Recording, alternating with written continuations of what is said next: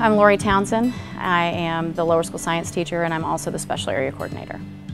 So in the lower school at Charlotte Country Day School, we have an incredible opportunity to have the children be exposed to so many different types of content areas, specifically the arts, science, physical education.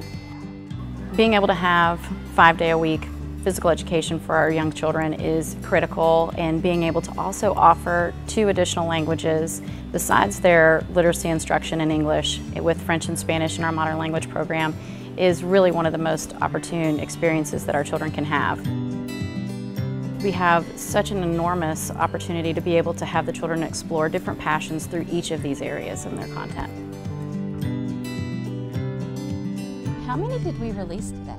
4. We released 4. How many were girls? 3. 3. How many were boys?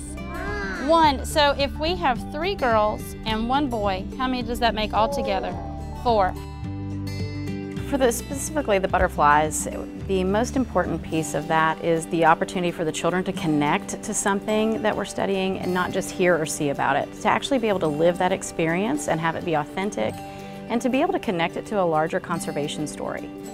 And then we have that tiny baby caterpillar, remember? And then, it gets so much bigger. So do we remember we called this one what?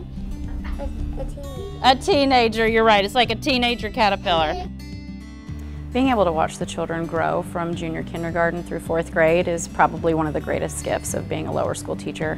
Having them with you for 6 years, especially as a specialist, you get to see them grow and become these incredible people that are going to change the world.